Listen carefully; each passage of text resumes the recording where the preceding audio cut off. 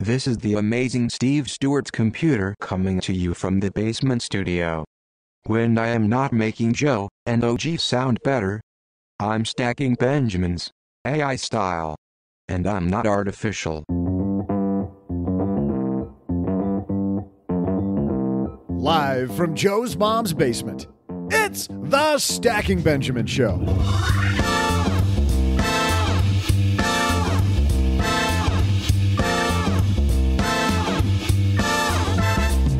I'm Joe's mom's neighbor, Doug, and today, let's talk retirement, huh?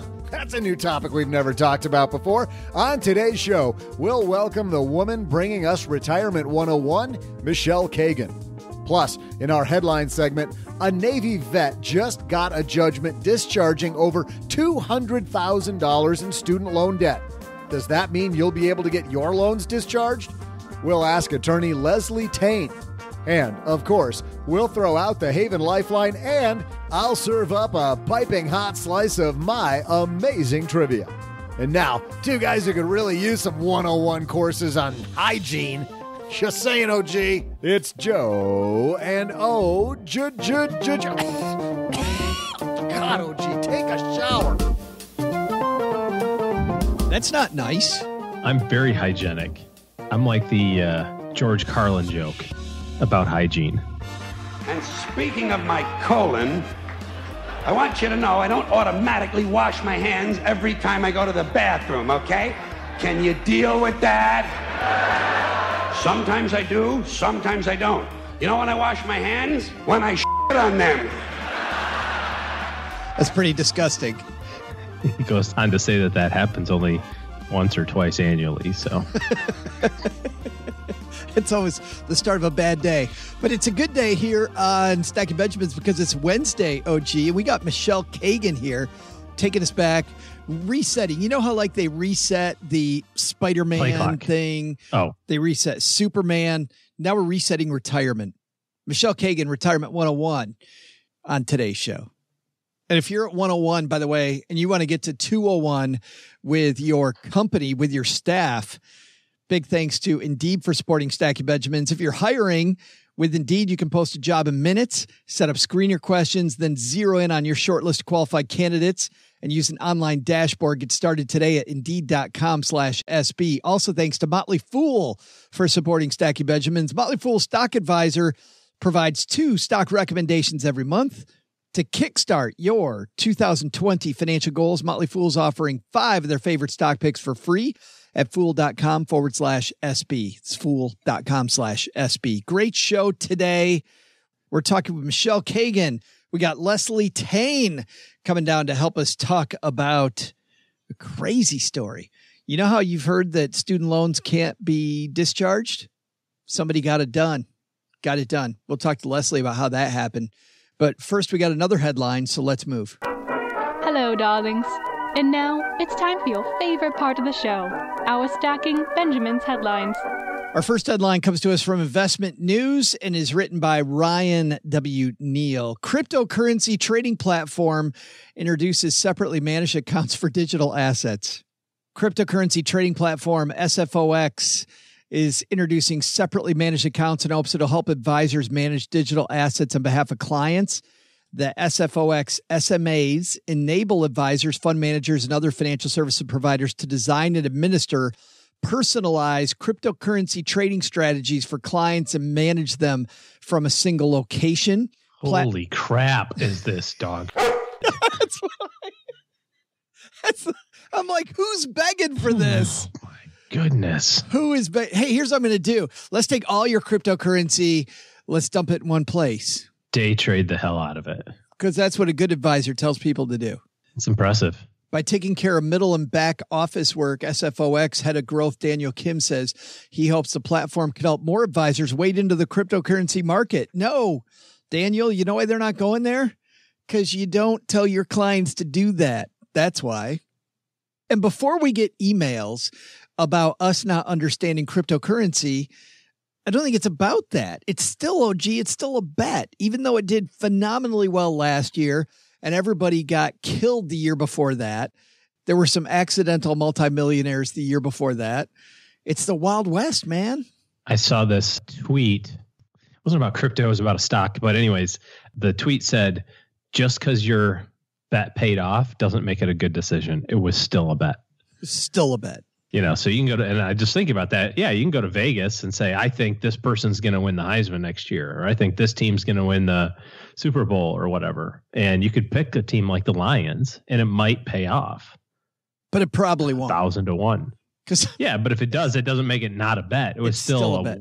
Wild bet. So I love when we had our mutual friend David Stein on, and he was talking about the difference just between a bet and an investment. When he talked about investment, he said you have a track record in earnings that you can measure. If you have, OG, earnings that you can measure and a marketplace that will show you based on these earnings what people are willing to pay, and an expected payout that we can track, right? And then we can decide if we think that asset's valued fairly or not, then we have an investment. And he talked about how things like even oil is speculation. If you're buying an oil commodity, it's speculation because of the fact that you're betting on what the future price is going to be. So if oil is speculation, I mean, think about what a crypto is. What are you going to base that on? What are you going to base your decision-making on? It's a rhetorical question, I hope. Well, I mean, I think if people might be yelling at their device right now, I'm basing it on the fact that this is the future. Well, maybe. Which one? How's it going to actually end up getting used? What's the tax consequence going to be? We don't even know that. But even buying dollars isn't an investment. It's still a bet. Buying dollars is a bet. An investment is something that you purchase so that that thing is able to produce something, goods and services or a product, and ultimately produce money. Currency doesn't produce money. The value of it changes based on the market or geopolitical issues or whatever the case may be. But, when you invest in an organization like Apple, you're using your money to produce goods and services. I mean, you can look at it from the perspective of what's the future value of a Forex contract? What does it go to? Zero. What is the future value of an options contract? It eventually expires. It's zero. It's 100% a bet. That doesn't make it a bad bet. That doesn't make it unprofitable. That doesn't make it something that people aren't good at. It's just, you have to know what you're getting yourself into. It remains rare, the piece says, for financial advisors to include cryptocurrencies in the investment portfolios they manage for clients. Just 6% of advisors currently have an allocation to digital assets in client portfolios. 6%? That still seems like a lot. 6 out of 100 advisors are like, yeah, cool, let's do this. I wonder how many advisors have positions in, rupees or... Yeah, I mean, it depends. Iraqi dinars or, whatever. How is this any different? It's just it's a different thing. And we've talked about this before. In fact, I think we did it probably 2 weeks ago. There's a difference between thinking about the currency, so to speak, air quotes, and the technology that exists to support it. And the technology that exists to support it is actually pretty interesting. So that's the example of an investment, right? Yeah. So you go buy a company that supports that technology. You're buying a part of an organization that's out there making money, trying to produce goods and services. It may be successful, it may not be, but that's the difference between buying the quote unquote Bitcoin currency, I guess, and investing in a company that's helping develop, the technology that supports it. Interest among retail investors, though, remains high. OG, it says here, more than 3/4 of advisors surveyed by Bitwise said they fielded a question from a client about crypto in the last 12 months, and more than a third said they believe clients are investing in crypto outside of the advisory relationship. Yeah, we have some clients that do. Yeah. Still a bet. 100%. And in our second headline, this one comes to us from Yahoo Finance. Listen to this quote, OG, from Arthi Swabminathan.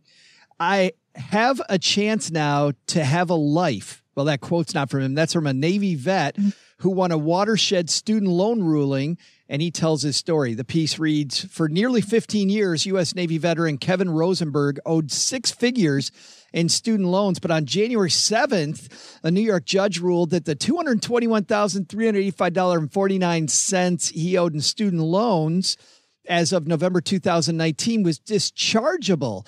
under Chapter 7 bankruptcy. I have a chance now to have a life, the 46-year-old Rosenberg told Yahoo Finance in an interview.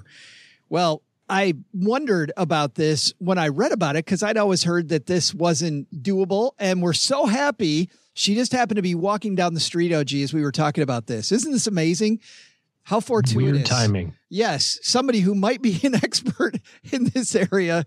Leslie Tayne joins us. How are you? Great. How are you? I always love it when you're walking the dog by mom's house, right when we happen to be talking about this. How does that happen? Because I have a lot of dogs, so I'm always out. That is perfect. So I was thinking while you're here, if there's one person that might know a little bit about this, it would be you. This is true, right? That you normally can't discharge student loans, or do I have that wrong? So what we normally tell people is that you can't discharge student loans in bankruptcy because the test to do so is very restrictive.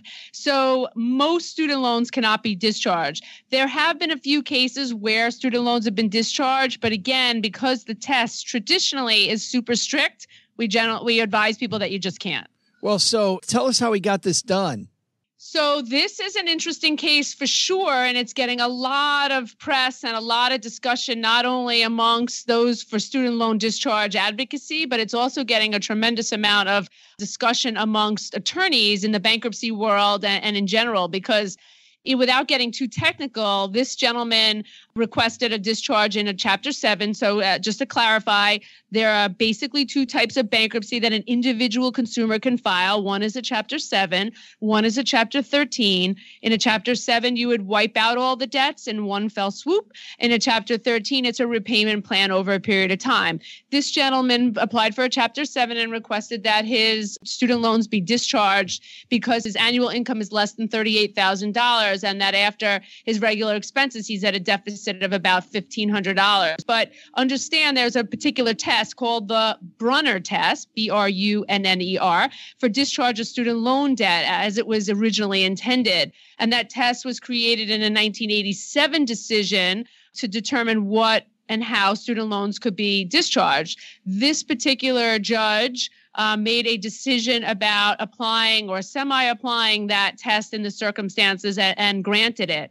It is my understanding that obviously Mr. Rosenberg is super thrilled about getting his student loans discharged. It was a tremendous amount of student loans also, about $220,000 in student loan. A lot of it really stemmed from his law school debt. Yeah. But that will likely go up for appeal. So the question is, if it's affirmed on appeal, it would definitely have an impact on other parts of the country because this happened in New York. But if it's not affirmed on appeal, which many law professionals believe it won't be because of the way the test was applied or potentially misapplied, it's likely it could get thrown out. So you're saying he still might owe this money?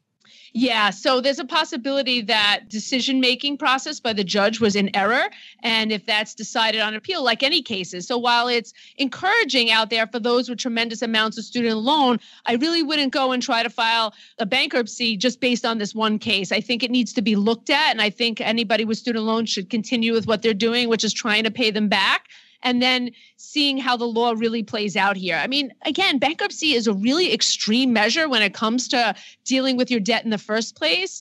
And so while it's understandable that those who are not earning enough to meet those expectations, that this is an option, I would, again, caution anybody who thinks they're just going to jump on the bandwagon because it could be overturned. Yeah. Hallelujah. I'm going to stop paying my loans today, Leslie. It's going to be fantastic. I get that. People are like, oh, there'll be a new administration in one day, so I should just stop paying my loans because eventually they'll just forgive all my student loans. I'm like, no. Do what you need to do now, and let's figure that out when the time comes. And it's really set in stone. This is not set in stone yet. So let's assume then, Leslie, that this isn't an option for people, but they still have this overwhelming student loan debt. Where else do they turn? So there's lots of options when you have student loan debt. The most important piece, again, is understanding, do you have federal loans or do you have private loans? Under federal loans, you'll have different options than you will with the private loan. So it's super important to understand the difference. And so many people stumble when I ask them that question. They really don't know, who's backing the loan. So you find out first what it is, and then you need to see if it's a federal loan, you may be there may be a ton of different options. An income-based repayment, which could be zero if your income is so low. You can have a forbearance or deferment option where you just push it off further until you're either earning money or you're in a position to apply for more income-based. If you're working in the public sector, I mean, this is one of the myths on student loans where you talk about the forgiveness program. The forgiveness program is available on federal student loans, not private student loans. So understand also that your employer has to qualify for that, and you have to certify that loan every single year for the 10 or 15 or 20 years that it's being repaid. So you need to check early on. And if you're working in a public sector, see if your employer qualifies. And if your employer does qualify, then get on that bandwagon because that's a great way to get your student loans discharged. Absolutely. Private loans. Go ahead. That's all right. I'm just hallelujah. Right. So there are options. I had student loans too. So when I graduated from law school, I had a huge amount of student loans. I wasn't earning any money as a new lawyer. I was lucky I had a job, and they wanted me to pay like $1,000 a month in student loans. I was like, I can't even cover my cleaning bills for my suits. So you think I could pay that? So I totally understand where people come from and they can't pay the student loans, but don't be discouraged. When you're young, you're not supposed to have money and you're in debt because you paid for your education. Do the best you can and try to find ways to make it work for you and don't let it stress you out and overwhelm you. On the private student loan side, there are ways to refinance those to try to get the interest rates down. But if you don't qualify for that, try to work with your student loan servicer. And honestly, at the end of the day, if it doesn't work and you can't pay it and they're unwilling to work with you, they really can't get blood from a stone. So let it go. And, you can talk to somebody like myself or somebody else who's a real professional in the student loan world arena. But there are so many options. So please don't be discouraged when you have student loans. Well, and that's what I was going to say, Leslie, was that I just wish let's pretend for a moment that there were a woman who really knew a lot about this, had a team of people who could work with people on their debt. No such place exists, I'm sure. That would be amazing. And in fact, that place does exist at the Tayne Law Group. Say it's not so. It is so. So we do have a team of people, and really, I've been doing the student loan stuff for over 20 years, and I completely understand it. The understanding student loans is really difficult. And even when I graduated from law school, I didn't understand any of this. So don't beat yourself up if you don't understand what all the language means in the student loan world. It's super confusing. But, circling back to the bankruptcy piece, it is an option if it poses an undue burden. But again, when you're young, I'm going to caution you about that because bankruptcy stays on your credit report for 10 years, and that's a big impact. And if you're looking for jobs and you're doing other things, it will absolutely and could impact your ability to get certain licenses. It'll increase certain rates. You'll have to check the box that you filed for bankruptcy. So while things may seem really difficult now when you're on the younger side and you're not earning a lot of money, I promise you that changes as your career grows, and you'll be able to come into more money and be able to pay it down at some point. I wish you were passionate about this. If you had a little bit, that would help your case here, Leslie. So if anybody could be passionate about student loans, and I know that, it's so dry for most people and they're like, oh my God, don't talk to me about student loans. But I'm like, okay, let's talk about student loans. I get super excited. I bet Leslie's super fun at the holiday party circuit, OG. Oh, especially if you start drinking and you want to talk about student loans. Drug student loan discussion. And then this interest rate was at 6.375%. Wait, where are you going? I'm only halfway done. Right. Leslie, Happy New Year. Great talking to you again, and go walk the dogs. Yeah, great talking to you guys. Happy New Year. So nice to see you. How about that, OG? Leslie Tayne. Student loan expert extraordinaire. It's almost like she was saying, if you have a specific problem, you should find a unique solution that's specific to you rather than a generic solution. Don't you think that's crazy talk? No. It's almost like if you were hiring people, you would go through this process to find the right person and for your unique situation. Help wanted ad in the newspaper. You shouldn't do that. No, probably not. When you start the hiring process, you might have questions like, will you find good applicants to choose from? Where? What about education experience? And how will you know you've made the right hire? Well, Indeed, OG. Indeed is indeed here. Indeed is Indeed, here to help millions of great candidates use Indeed every day to find their next opportunity. I'm going to do that. You know, we were talking about things so annoying, you just keep doing it. Indeed. I've noticed. I just find that you're doing a great. I find it very annoying. I find it very annoying. But every time I say it, I make myself smile. Who knows? You can post a job in minutes. Use screener questions to help create your short list of applications. Short list of applicants. That might be better. Fast. Sponsor jobs on Indeed. Accelerate the hiring process even further, boosting your post with premium placement and relevant search results, helping you reach even more applicants. Indeed gives you the smart tools to make hiring decisions quickly and to be confident that you're making the right hire for your team. Post your job today at Indeed.com/SB and find out why more than 3 million companies use Indeed for hiring. Post your job today at Indeed.com/SB and find out why more than 3 million companies use Indeed for hiring. That's Indeed.com/SB. Should I do it one more time? Might as well. Indeed.com/SB. I think the lesson here is student loans. Maybe this judgment is not the party that a lot of people thought it was going to be. I love Leslie's. I'm going to stop paying my student loans. This guy got him discharged. And even if you don't do that. Well, even if you do get him discharged, I love her point that, yeah, it's not all butterflies and unicorns after that. You don't have a bankruptcy on your record. That's not going to be great for Ken or for anybody. And then our second headline, separately management account for cryptocurrencies, OG. Sign up today. Wait. Yep. You should only put 30% of your portfolio in it.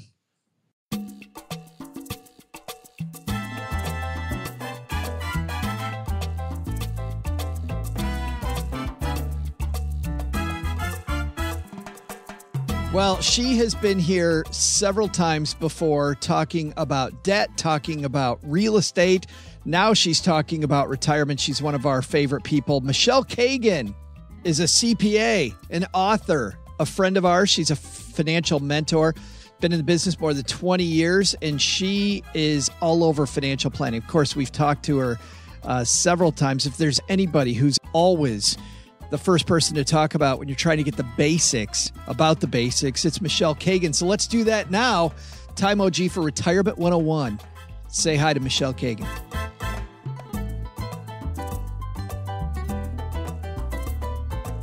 Coming down to the basement, the woman who, if we had frequent flyer miles for this show, she'd have 1 million of them racked up. We're so happy she's back.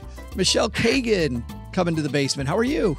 I'm good, Joe. How are you doing? I'm fantastic. Happy New Year, by the way. Happy New Year to you too. When you talk to your clients and the people around you about 2020 and about this new decade, are you seeing anything different with people's goals, with what people want for themselves? Is this like a time of renewal for people, or is it same stuff, different year?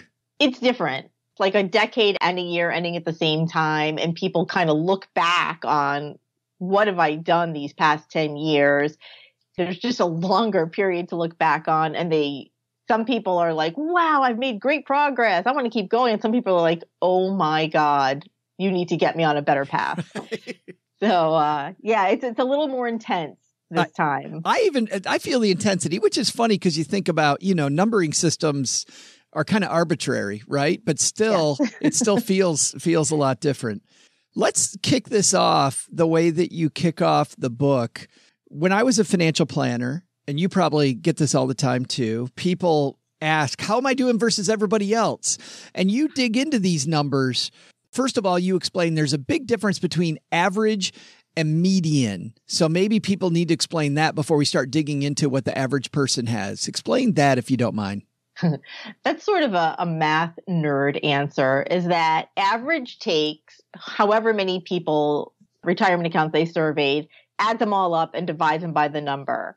So anything that's like huge or tiny is going to mess up the average, because that's called an outlier. A number that doesn't really fit in with the rest of them is going to make the average too high or too low. And you don't know what the individual numbers are when somebody's just showing you an average. So you have no idea if there are outliers in there or not. Medians a little better because it's literally the middle number. So if you have like 25 different accounts, the one that's number 13 is smack in the middle when you put them in order.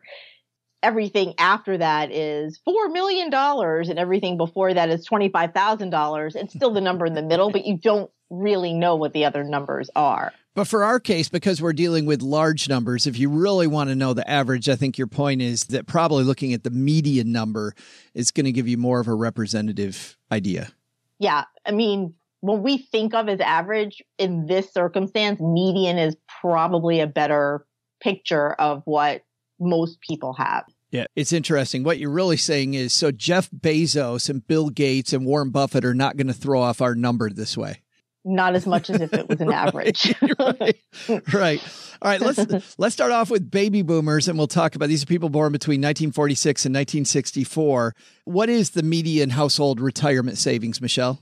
Their median household savings for retirement is $152,000, which sounds like a lot of money, but for a 30-year retirement, it's not really. Yeah, that number to me, you know, having done a bunch of financial plans for people back in the day, been a long time since I've done one, but that number seems incredibly low. Yeah, well, when you think about it, if you divide that by 30 years, that's not a lot of money each year. So, I mean, I don't know for some people that may be enough. They may have other things and just not a lot in retirement savings. You know, it's such a personal thing, or they may have crazy low expenses. Their house is paid off or something.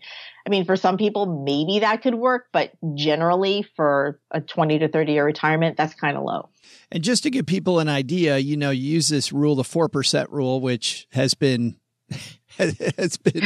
proven incorrect. Even the people that created it say it shouldn't be used this way. But if we just use that as a marker, if it's your only income, $1 million is a $40,000 a year lifestyle. And we're looking at $152,000. But to your point, if people have Social Security, a pension, other things, that may help. How much money are people contributing that are baby boomers on average? Usually around 10% of their salaries. And because salaries range so widely, especially in a group of people that many are retired already, 10% is also at that stage kind of low. Yeah. But it's funny. We hear often though, Michele, people say 10% is a number that I can't tell you how many times I've heard people say, hey, save 10% toward retirement. If you're a baby boomer, that number probably has to be higher. Baby boomers didn't start out with like 401ks and IRAs and stuff. It wasn't really a thing until they were a little bit further on in their career. So they needed time to catch up. I mean, 10% is what I tell my kid to save out of his paycheck for like stuff he wants to do. But, and for young people, 10% might be a good number to aim for. But if you're 45, 50 coming up on retirement and you don't have a lot of money so far, 10% is low, but it's 100% better than nothing. Right. Honestly, even putting $50 a month away, if money is tight, putting any amount away is better than putting nothing away. Anything. Your numbers are based on the Transamerica Center for Retirement Studies, by the way, and you write here that 9% of people put nothing away who are baby boomers. So big percentage there, 9% of people not saving at all for retirement that are fairly close to it. You say that baby boomers, though, didn't start off with 401ks. So I think about Gen X, people in my generation, those people, I would think, okay, we've had 401ks the whole time. They're actually saving less, Michele. You write that they're only saving 8% of their salary. Right. But at the same time, they're also trying to put kids through college, buying houses. Like they have a lot of other stuff going on. And the thing about retirement is it's not present. So it's really hard for people to connect with a number that they don't know what they're going to need later. And the idea that they have to save up $500,000 or $1 million is so overwhelming that they shut down. I bet a lot of that 8% is what they started out putting in and they just never changed it. It was on like autopilot. Yeah. And they've never gone back and changed it as their salaries grew. I agree with you about the lack of urgency because I think, I have a friend that talks about your lizard brain, right? Your lizard brain knows what you want for lunch. You go to the store, you can see it right in front of you, so you buy that thing. You can't really see retirement. So how do you, here's the real retirement 101 question. How do you build that urgency for yourself to take it seriously when it's so far away for so many people? Well, the thing is to try to connect with your future self, like figure out sort of maybe you look like one of your grandparents or something, and think about if it's hard for you to put away 8% of your salary now, think about how much harder that's going to be. That amount of money is going to be when you're 75 or 80. Like, where are you going to get the money from? You're saving for yourself. You're doing this for yourself. So you have to, it's a selfish kind of thing to do. So you have to remember every dollar you put away, you're going to get back. You just have to sort of picture yourself older and thinking, wow, I sure wish I had that money now.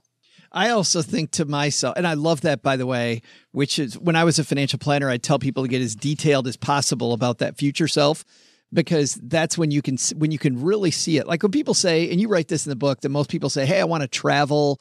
I want to play golf. I got these, like that's nowhere near detailed enough. You got to be closer to the goal than that so that you feel it. But also the second thing is, I'm as lazy as the next guy, Michele. Yep. I would rather have interest make money for me instead of me having to put the money away. So the earlier I start there, the easier it's going to be as well. Absolutely. If you start when you're young, you can actually put away so much less and still end up on the same track or with more. Yeah, take the lazy person's way. By the way, the average Gen X person, so going back to this, the average baby boomer had, not average, once again, median baby boomer had 152,000 saved. What about Gen X? 66,000. Yeah, still feels like it's behind. Well, and some of them are in the over 50 already range. So when you think about it. Yeah. That's running out of time. Let's talk about millennials then, to tell them what median looks like. Millennials talk about dealing with other things, dealing with debt, maybe student loans, right? The epicenter of the student loan crisis. How much have they saved? Honestly, about the median's around 23,000, and that's higher than I expected it to be. Yeah, me too.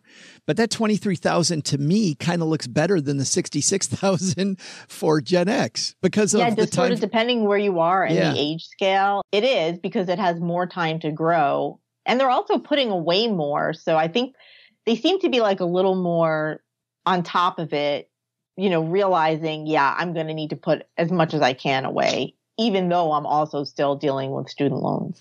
Yeah, the median retirement savings contribution rate, they're also at 10%, just like the baby boomers are. Let's transition from where people are to what should they be aiming for. Really, in the big scheme of things, does this median number, should it mean anything to me? Like, this is the question people ask me all the time, Michele. How am I doing versus everybody else? How relevant is that? Not at all. Completely irrelevant. And yet it is. You start the book with that, though, because it's what everybody wants to know. It is. Everybody does want to know like where they are compared to other people. But first of all, other people are dramatically undersaved, as you can see by these medians. You don't want to aim for that. That's not what your goal should be. You want to figure out how much you think you are actually going to need and make that your benchmark to measure against. So it's a very personal thing. And it's really hard, especially for millennials and younger, to visualize what they're going to want to do when they are retired or how much things are going to cost. But as you get closer, you really need to think about a person who wants to travel around the world 50 times is going to need more money for retirement than someone that wants to hang out at their house that's already paid off. So the amount of money you need, it could be $250,000. It could be $4 million. Doesn't matter what other people need. It matters what you need. I used to have clients. One of my questions would always be, to your point, exactly that. So envision for me what this is going to look like. And they would tell me, and at the end of that conversation, they'd always say, but that's everybody, right? And it was funny because the answers were all over the board. They were completely all over the board. And it wasn't everybody. I'm like, no, it's intensely interesting to you, but it's completely different for everyone. Speaking of that, you then next go to the other side, people in retirement. And I think that people look at retirement as one big, long journey, but you position it as 3 different parts of retirement. Why is that? Well, Because retirement's not one thing. You know, when you very first get started, you're kind of in a honeymoon phase where everything is fun. You don't have to go to work anymore. There's a lot of new things going on. You might have just started getting Social Security. You don't have employer health coverage anymore. So there's a lot of changes going on. This is where people usually overspend because they're so excited and they feel, they're still younger and healthier and they just want to, use money. So they often overspend in that first phase. For example, somebody who thinks they want to golf goes out and buys golf clubs and joins golf memberships. And then they do it for 2 months and they're like, I don't want to do this anymore. Yeah. They've already spent all that money. Or somebody who books a world cruise and then gets on the cruise and starts vomiting, I don't think I want to stay on cruises anymore. Get me back on the ground. So it's kind of like a feel your way around time. And then once you've been in retirement for like 10 years, everything sort of settles down. You know what things you want to do. You're done exploring. You're doing what you like to do. You're probably spending a lot of more time with family. And that change in activity level shifts the amount of money you need to pull for fun stuff, but it may increase the amount of money for groceries and electric bills and just household oriented stuff. And then this is a time where you'll see how RMDs, which are required minimum distributions, have been affecting how much you take versus how much you want to take versus how much you have to take out. It's also the time when you want to start thinking about what's coming next, which for many, many people is a lot of medical expenses. Or even if you're relatively healthy, you still probably need help doing things like carrying groceries, shoveling snow that you didn't need help for before. It's important, just like we talked about for people saving, to think about what your goal is. You also list some of the big things people should think about. One big one you have in here for people early in retirement that people need to think about is losing that employer health coverage. How do you see people bridge that gap, especially if they're going to retire before the age where they get Medicare?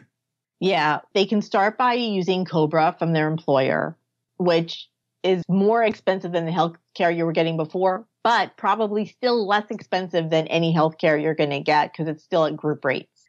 Some people, when they retire, are still doing sort of side gigs and professional like consulting things. And there are sometimes associations that they're in that they can get health insurance there, or they can go through the exchange. I mean, really, that's the options. They're not. I don't want to get started on healthcare coverage because the political aspects, right? Healthcare cost is a huge pet peeve of mine, but making sure you're covered is very important because this definitely, once you're in retirement, that's of course when, even if you do a fire and you're retiring young, like as soon as you don't have health coverage, that's when something's going to happen. Of course. Yeah. And everything is going to take longer and cost more than you think it will. You talk about in the middle phase, at the very least by the middle phase, and probably no matter what age you are, getting your documents in order is important. What's a really important document people need that you don't see enough people have? I think power of attorney is something that most people don't think about and don't have. I mean, people are sort of familiar with the concept of a will and a healthcare proxy, but power of attorney is something that people don't really think about. And it's one of the most important things because if something happens to you, you need a surgery or something, your bills still need to get paid. You know, whatever things are going on in your life are still going on, and giving someone that you trust completely a power of attorney lets them figure out, pay your bills or make decisions about, I'm going to cancel the cable or whatever that you can't make on your own right now, but that need to be made. It seems like no matter what age you are, having this power of attorney would be a good idea. Like if you're in a car accident, even if you're 25, 30 years old, somebody's got to manage the bank account, Michele. Yeah, I have one. Yeah. I've had one for a long time. Mine's my sister, somebody I trust completely. It has to be someone that you trust completely because when you give somebody a power of attorney, it doesn't kick in when you want it to. It kicks in when you hand it over. Yeah. So, make sure it's somebody you trust 100%. Yeah. And it's easy, by the way, for people to fool a bank teller. Yeah. And get at your cash. I want to gaze into the crystal ball for just a moment, because obviously things are going to change. What about changes to Social Security? Well, there probably are going to be some changes to Social Security, and not the dramatic changes, like there won't be any money kind of things that people are afraid of. When they say Social Security is running out of money, what they mean is the Social Security Trust Fund, which is money that's already stashed. That's going to run out of money, but there's still going to be money coming in from people paying Social Security taxes. You know, that giant bite of FICA on your paycheck is what goes to pay other people's Social Security benefits. And someday they'll be your benefits. I don't think it's going to disappear. I think you're going to have to start later. Maybe the amounts will be reduced, but it'll still be there regardless. At the very most for Social Security, it's not an amount of money that most people could comfortably live on. So you need some kind of supplement for Social Security. So then I'm thinking, as you're speaking then, based on what you just said, maybe the best plan would be try to, even though you think it's going to be around, try to make your plan so you don't need it at all, I would imagine. And then it can help out to whatever degree, because it's hard to predict. Yeah. Well, it is and it isn't. I mean, you can find out what your benefit is going to be if you make a My Social Security account, which I recommend that people do, because you can catch mistakes, especially people who have side gigs or are freelancers, because you need to make sure that all that money that you're earning and paying Social Security tax on is counted in your account. You can see how much you're going to get. And they talk about, maybe it'll be 80% of benefits, but you'll know how much you're going to get. It's just not going to be as much as you think it is, and it's probably not going to be enough to live on. So yeah, I try to recommend that people act like it's extra money as opposed to act like it's the main money. You also talk about how housing's going to change, about how you expect robo-advisors to change. The book is Retirement 101, from 401k plans and Social Security benefits to asset management and medical insurance, the complete guide to preparing for the future you want. You go through everything from opening an IRA to getting your estate plan done to, of course, senior living, which is a big business and can be, as you know, very expensive, can take a big bite out of your retirement. This is such a wide topic. Was there anything as you were researching for the book, Michele, was there anything that surprised you? Because you're somebody that's kind of seen it all, right? While you were going through this, what was kind of a, wow, didn't know that? Medicare. The Medicare stuff broke my brain. It was very confusing. I was also, at the same time I was doing this, I was trying to help my mom figure out hers. And with the background I have and with all the research I was doing, it was so hard for us to figure out the best plan that I can't even imagine what most people go through. It's really confusing. And I feel like what's going to start popping up is like Medicare navigators who help people pick the right plan, because it's insane. And, I didn't even know this, that like a plan could change coverage in the middle of the year and just like, you're out of luck. I used to cover this drug. I don't anymore. Too bad. Like, it's just so crazy. I had no idea.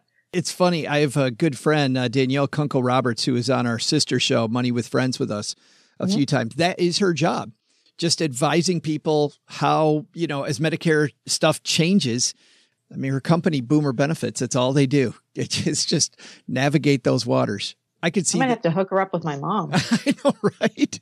It is crazy. Half of that answer surprises me, but the other half really, really doesn't.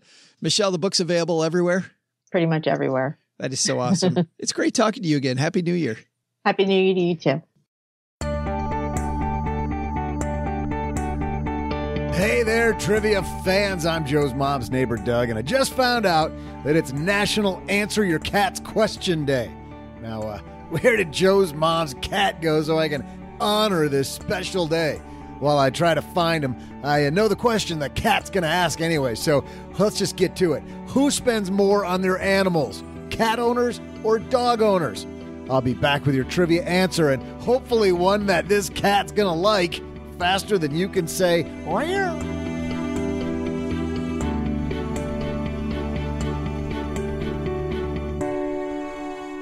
Well, I got to say, I've been super excited to see some of the positive comments in our basement Facebook group about the Motley Fool and the fact that we've been talking about them on the show here lately. If you've ever wondered how to invest, especially in individual stocks, or struggled to understand how to make your money work for you, the Motley Fool's just what you need. Motley Fool provides advice and guidance that cuts through the noise of standard business sections of websites and gives you a simple, easy-to-use analysis to help you understand the market. And I think that, for me, is the key. The more you understand how this stuff works, the better it is. Motley Fool was created by two brothers, Tom and David Gardner. They founded it out of their garage in Alexandria, Virginia. Both still with the company. Tom's the CEO. David's the lead stock analyst and a board member. Their flagship service for the Motley Fool is called the Stock Advisor, and it provides 2 stock recommendations every month with daily analysis and coverage designed to help you beat the market. Regardless of beating the market, I love the analysis behind these positions. The Motley Fools become well-known analysts, identifying leaders and trends before they become everyday aspects of life. They recommended Amazon back in 1997, Netflix in 2004, and Marvel, of course, which is now part of Walt Disney, in 2004. So to kickstart your 2020, your Roaring 20s financial goals, Motley Fool's offering 5 their favorite stock picks for free to stackers everywhere. Go to fool.com/SB. That's fool.com/SB. Just like catnip, trivia fans, I'm back. I'm Joe's mom's neighbor, Doug, and here is today's trivia answer. Get this, stackers. Got to tell you, I've got Joe's mom's cat, Cooper, here with me, and he's just staring at me, and you and I already know there's probably going to be hell to pay if this question goes sideways. But here it is. Who spends more on their pets, cat or dog owners? The answer? Cat owners focus an incredible $915 per year on their cat. Hey, you hear that, Cooper? That's a good boy. $915. It's incredible. God, you guys are just lavish. What's that? How much do dog owners spend? You know, who cares? I mean, really, it's immaterial. We don't really. All right, okay. Don't have to get all twisted about it. It says here, and we can't really trust the source on this one, Cooper, but it says here, according to a 2018 USA Today piece, and who's ever heard of that, that dog owners spend $1,285. Ow! Jeez! Hey, don't stop scratching me! It's not my statistic! I'm reading this. Just stop! Don't claw the messenger! God!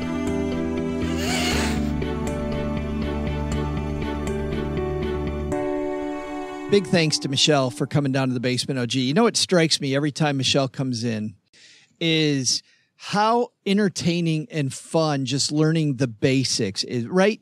I think everybody thinks you have to be an expert at this stuff right out of the gate and that you're afraid to ask the questions. But I mean, Michele, so much of that is basic stuff, but it's fun. It's a good time. And now you get done with that, 15 minutes of listening to Michele. You're like, yeah, okay. Yep. And how many people don't even do that much? Build the pyramid the right way. Yeah. Take your time, be where you are, learn the stuff that you're supposed to learn, get good at step by step, and then worry about your cryptocurrency separately managed account. It's crazy talk. Hey, let's throw out the Haven Lifeline and tackle some of life's most important questions. I love doing this. Our friends at Haven Life Insurance Agency, they put what you value first. And I think it's answering questions from our friends. So, that's what we put first. It's my favorite thing to do. Yes. It says it's your loved ones and your time. And we like spending time answering our loved ones, your questions. That's why they made buying quality term life insurance actually simple, so you can hang out with your friends, with your family, and not be filling out a ton of applications. You'll find the application simple. It's online. You get an instant coverage decision. Prices are affordable. Of course, everything's issued not from a brand new company you've never heard of. Nope. Offered through MassMutual, which is more than 160 years old. Today, and I'm not sure who that is. That's from our last headline. I love it how Yahoo those Yahoos at Yahoo just play random videos. What's amazing is I think if that plays, don't they get paid on that even though I'm not watching it? Yeah, probably. Well, good for them because they just been paid since I opened that up when Leslie was here. Let's say hi to our friend Steven. Say hi, Steven. Hey, Joel and Obi. Long-time listener, second-time caller, and hopeful first-time learner. I'm a 23-year-old living and working in California. I dollar cost average every month into my Roth and should not have any trouble hitting my yearly max contribution. I'm also putting aside between $1,000 to $2,000 a month into a high-yield savings account with the intent in mind for some larger future investments. I'm extremely fortunate right now to not have many bills or expenses, so I'm trying to maximize this time to save because I know it will not last forever. Right now, I'm entering my final school semester, and as I'm getting ready to graduate, I see friends and classmates graduating with massive amounts of student debt, and it's making me realize how fortunate I am to have parents that were able to afford to pay for my schooling and allow me to graduate with zero debt. It's caused me to want to be able to provide this for any of my future kids as well. Looking into 529 plans, I see that the child has to be born already, but there are ways to put someone else as the beneficiary, and then when the child is born, switch it to he or she. Is this something that you've seen before, or is this real sketchy? I'd be willing to take $100 or $200 every month out of what I put into savings to put into this 529. Is this a good idea, or is this just overkill and I'm overthinking it? Also, if I do open a 529, now or in the future, are there any recommendations of what to put the money into? It seems to vary a bit online. I know OG always says that retirement is just a new phase, not a finish line, and that the money needs to continue to grow during retirement, but this seems to be a bit more of an actual finish line, plus the time span is much shorter than retirement savings. I know I'm not going to learn anything, but I'm just calling because I accidentally gave away my last 12XL t-shirt to the Goodwill, so tell Gertrude I need a new one. See ya. 12XL. Steven's ripped. And it is ripped. 12XL guns on that dude. Never skip arm day. Nope. Hey, so no kids for Steven, still finishing school himself. By the way, congratulations on all your saving and for being proactive. That is incredible. But, OG, what do you think? Open a 529 plan in a different name? Can you do that? Well, a couple of things that he said that I don't want to gloss over. He said, I'm putting away $1,000 to $2,000 a month in a savings account for future investments. This is just simply I'm saving money so that I can just dump money in the market. I don't know why you wouldn't just dollar cost average that into your brokerage account as well. If it's something that's a little bit more specific, like you need a down payment for a home or something like that, and that's specifically time bound, then, you know, the cash is a fine place. But if it's just kind of a nebulous someday in the future, I might ... I don't know why you just don't put that money in the market as well, assuming that you've got your cash reserve done. Also super impressed that finishing school still and saving all this money. It's fantastic. So on the 529 plan front, obviously the earlier that you save, the less money you have to save to accomplish the goal. We traditionally just kind of back of the envelope calculation say that it costs about $100 per month per kid from the day that they're born until they graduate high school to pay for 1 year of college. So if you want to pay for 4 years, you need to save about $400 a month.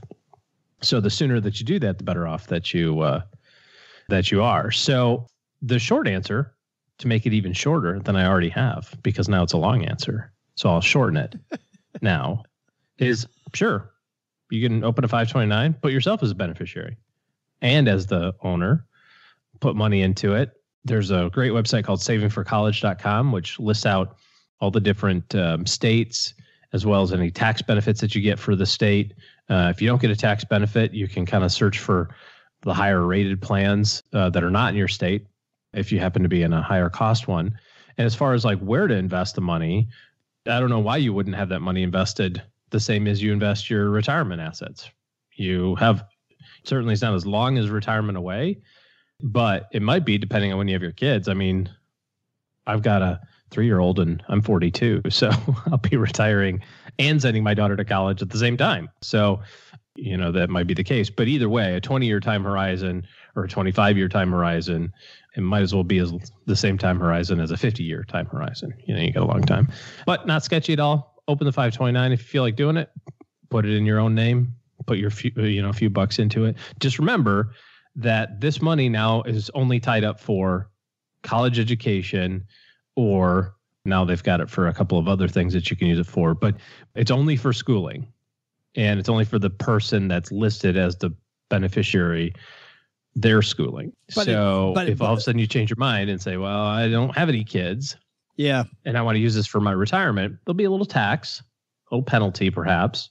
But that definition of who this could be used for, the people that you can change this to, can be grandkids, nieces and nephews, sisters, brothers, parents. There's a lot of different people that you can use it for. That's what I was wondering. What if he just had a separate bucket that was some diverse exchange traded fund or mutual fund that is in the type of investment he'd have inside of a 529 plan, but he keeps it more flexible until he has somebody specific in mind, because the amount of money you can put into a 529 plan is a fairly big amount. Now, the bad news is if that money makes money, there will be, again, a tax. He'll pay a capital gains tax to sell it and then to move that money over to the 529 plan later. But it seems to me that until there is a kid, just having it separate but flexible might be a better idea.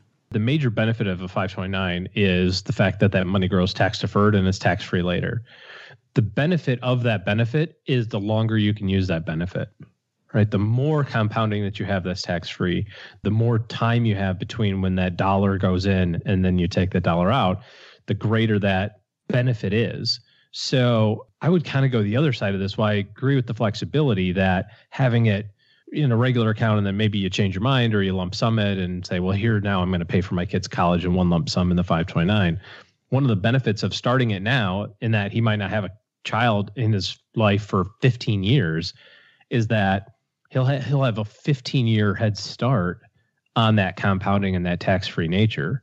So I think if that's something that you think that you are okay with, separating from your life and just going, this money is going away and it's got to go to college for somebody, which could be you, right? You can go take Spanish classes when you're 65 years old at university if you want. That counts as well. But I think the benefit of the tax free, just like a Roth IRA, we hear from people and we've talked to people about, why don't you start a Roth for your kid when they're like 8 and use their babysitter money? Well, it's only $100 a year. Who gives a crap? Well, the reason it matters is because you're getting those extra doubles and it's tax free. So I like it. If you got the money and you want to build the good habit now, it doesn't hurt anything. I was thinking as you were talking about going the other way, and I like that idea of using that shelter as long as possible. What I tell Stephen then that way is also, if you don't use it and you're just interested in education, you could almost use this as a family education trust, because he could use that if he's got siblings that have kids. You can use this for nieces and nephews, right? They qualify. Yeah, it's not unlimited in terms of the spread that you can divvy that money up, but it's pretty broad based. And there's some other rules that are presently enforced about how many times you can change it and that sort of stuff. It's once per 12-month period. So you just got to be aware of that. But for the time being right now, well, here's what I do. You got an extra $100, make it happen. Here's what I do. If I'm Steven then, and I don't have kids, then I just lord this over every family member. Just go and have like a big event at your house where you announce who the next beneficiary is. And you're going to leave it that way for 12 months because that's the rule. And then, have a big ceremony, but then tell the kid, if you don't mind, like in front of everybody, 12 months from now, it's going to be somebody else. And then have another announcement 12 months later, whether you keep the beneficiary or not. Like, did they get to keep the money? Make it like a game show. Like Survivor. That would be super fun. Turn in your report card. Could you imagine, like, brothers and sisters would have to bring their kids to that because it's free money, but they'd hate it the whole way. We got to go over to Uncle Steven's house because he does this stupid thing.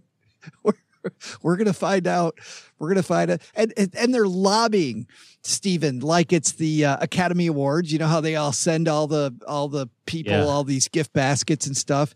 Steven's getting free massages and golf games and trips to his favorite steakhouse so that Uncle Steven. See, that's a great idea. I think it's over the top now. I think you've gone just a bridge too far. Was that over the top? You think maybe? Smidge. Maybe. Yeah. Thanks for the question, Stephen. Maybe I overthought that. Oh, geez.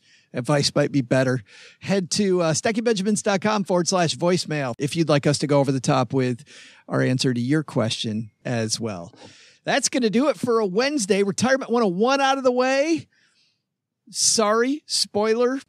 You probably can't discharge those student loans for free. That was a bummer. Leslie coming down to the basement was a bummer. I already had my bankruptcy filing ready to go. I had that all set up. No free lunch. Again, foil. How many episodes of this have we done? And we still haven't found the free lunch. So annoying. Big thanks to everybody hanging out with us. Also, a big thanks to everybody who's left us a review of this show. Mom likes to put many of these on the refrigerator. This is 5 stars from T-Storm 2000. I like that. The T-Storm 2000. Do you think they're a pro wrestler with that name? T-Storm 2000? I don't know. And in this corner, T-Storm 2000. 5 stars. Awesomeness! Exclamation point. T-Storm writes, this is a great podcast of personal finance. No charts, no yelling, no banging on the table, and lots of humor to coincide with the information. Sound no, that all happens. We just don't record that part. All the gnashing and yelling about Steven and his student loans and stuff. We yelled at him ahead of time. No. Sound concepts and laid-back atmosphere. It won't take long for you to be hooked unless you'd rather listen to Ben Stein talk in detail about Smoot Hawley. Great guests and round table, fees, glide path, gas in the tank, runway behind you, and altitude above. Oh, that's awesome. I don't learn something every time I listen with don't in parentheses. Even the ads are low-key. Joe and OG could get you interested. Then bam, commercial. But no, their advertisers must like them because they horse around with their ads too. Then there's the part of the show that doesn't exist. And Joe's mom's neighbor, Doug, with trivia. Mom, I'm looking for my spot on the fridge. Well, guess what, T-Storm? You brought it. So there's your spot on the fridge. Thanks for that. If you can share with people what they're getting into when they listen to Stacky Benjamins, please do that wherever you listen, and maybe Mom will find it. All right. And then last, OG and his team have the doors open. They're taking on clients for a short while here.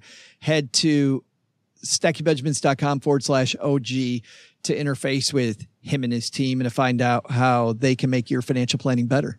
All right. That's going to do it, guys. Doug, you've got it from here, man. What should we have learned today? Yeah, sure, Joe. I can only see out of one eye now that Cooper completely slashed me. But yeah, let me jump right on telling everybody what they should have learned while I'm fending off the wildlife here. Let's see here. At first, crypto in your separately managed investment account. Yeah, right. That's a good one. Second, take some advice from Michele Cagan and take simple steps today to get your retirement plan rolling down the track.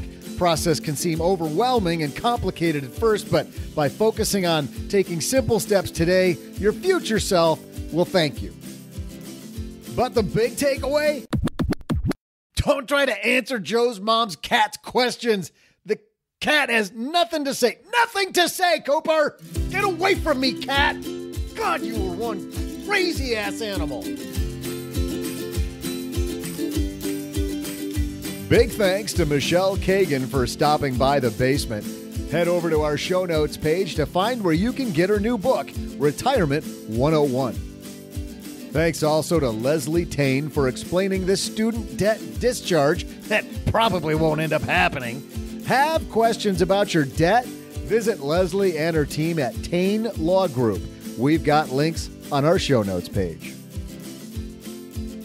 This show is created by Joe Saul-Sehy, produced by Taylor Stevens, and engineered by the amazing Steve Stewart. Online, visit us on Twitter at SBenjaminsCast or on our Facebook page. I'm Joe's mom's neighbor, Doug, and I do not like computer jokes, not one bit. SB Podcasts may receive payment on the show from sponsors and guests in the form of books, giveaway items, discounts, or other remunerations. That's a big word. There's no way you take advice from these dorks, but like Joe's mom always says, don't take advice from people you don't know. This show is for entertainment purposes only, and before making any financial decisions, consult with a real financial advisor.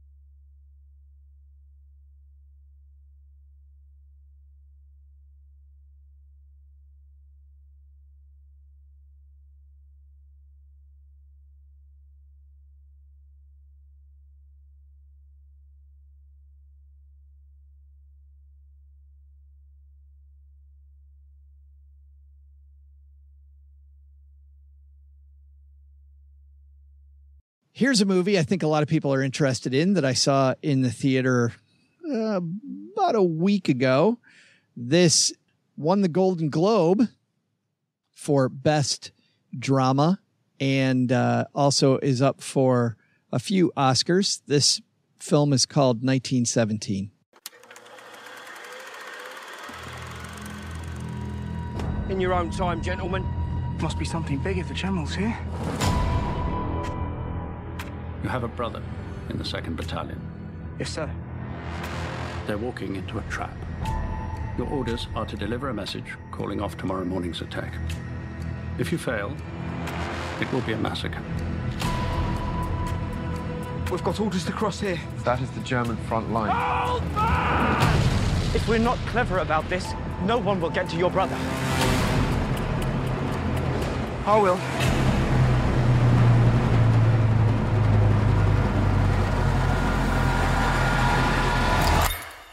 So from the director of Skyfall, one of my favorite movies about James Bond, comes 1917. In this film about World War I and these two young soldiers, as you just heard, Colin Firth in one of many cameos by top stars you have seen. What's amazing about this film, by the way, OG, lots of people you've seen before, but they're all in supporting roles. The two main characters are actors that have been in stuff. I mean, they're accomplished actors, but they're not A-listers that you've seen before. So it's interesting when you see Benedict Cumberbatch as the colonel at the front line. You see Mark Strong as some type of a leader of a unit partway through the film, and there at the beginning, Colin Firth setting up the action. They have to go get the brother and get this attack called off before it happens. This film is set not just in World War I, but it's also set up so that it's a bunch of long shoots. So half of the artistry of this movie, you remember the beginning of Birdman, where they're walking through all of these halls and tunnels. Did you see Birdman? No. Michael Keaton? No. Okay. Swing and a miss. This is set up something like that. I'm Batman. Yes. But the whole movie, the entire movie, is these long shoots. Like at the very beginning, it starts off with these two soldiers sitting and there's this beautiful field behind them. And then they get called to the general. So they start walking. And as they're walking, then you see them walk through the camp and there's other people sitting in the field, but they were the furthest out. So you didn't even notice that there was a camp. And then they go down where the sandbags are. And then that sandbag leads to a longer trench. And as they get closer to the general, the action around them becomes more and more. And scene after scene is like that in this movie. Movie's almost exactly 2 hours long, 1 hour and 59 minutes. I'd say out of an hour and 59 minutes, I was on the edge of my seat for about an hour and 57 minutes. It is nonstop, not sure what's going to happen next. It is horrifying. It is harrowing. It is what I can only imagine is a very realistic depiction of what it would have been like to be a part of what they at that time called the war to end all wars. Mm-hmm. And a great film, just a great work of art. I thought they did a fantastic job on this movie. Not going to be my favorite movie because it was so intense, but I can see why it is a contender for one of the best movies of the year and why it's up for so many awards. Give me Ford versus Ferrari any day over this, just because while there's a lot at stake, I think winning a race is a lot less at stake than. It's a lot easier to stomach on a Tuesday afternoon than trying to save the British Army in the World War I. Yeah. Then, hey, if these two guys don't cross German lines and make it to this group, all these people are going to lose their life. Yeah. It was tough. I was depressed the rest of the day. I won't spoil the ending, but that doesn't mean that there's a bad ending. But I think we can agree that anytime you're watching something that is a depiction of war, you're not going to come out of the movie entirely happy. So 1917, big thumb up, OG, big thumb up.